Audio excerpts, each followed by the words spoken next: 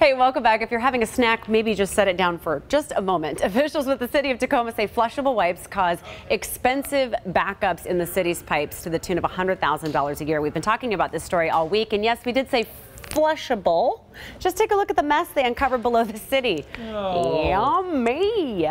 According to an environmental services manager for the city, the wipes are not biodegradable, meaning they haven't broken down by the time they reach the plants.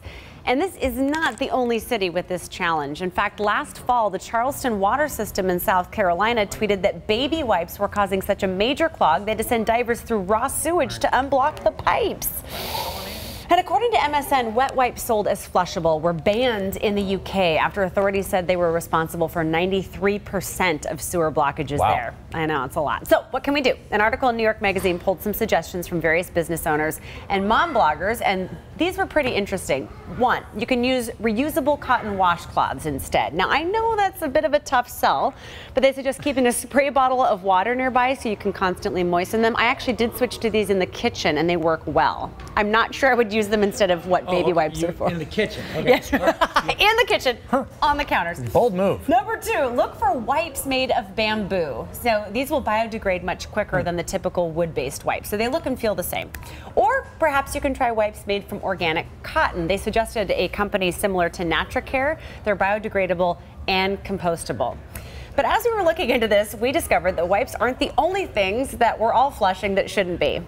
It's not going to get too gross, I promise. The City of Tacoma also has these guidelines on its website for what not to flush: diapers, facial tissues, napkins and paper towels, hair, vitamins or medicine, dental floss. And it's not just flushing we're worried about. Several departments all across the Puget Sound area also urge you to avoid putting these down the drain, like in the kitchen. Grease and fatty foods. So grease can stick to the insides of your pipes. Do you like my inside of your pipes and build up over time, but eventually causing a blockage. So the way to do it is you can pour it into a can, let it cool down, and dispose of it in the trash. We have a whole article on this for you. Just text the keyword pipes. A bathroom reader? Yes, a bathroom reader. Okay. But you know, it's just, be careful with what you flush. I gotta say, not only is this important information, but it's valuable to me, especially this time of the year, because it's helping my resolution, which is to, lower the intake of food, and I'm no longer hungry ever again. Thank you. You're welcome, for that Earth. story. So yes. Thank you.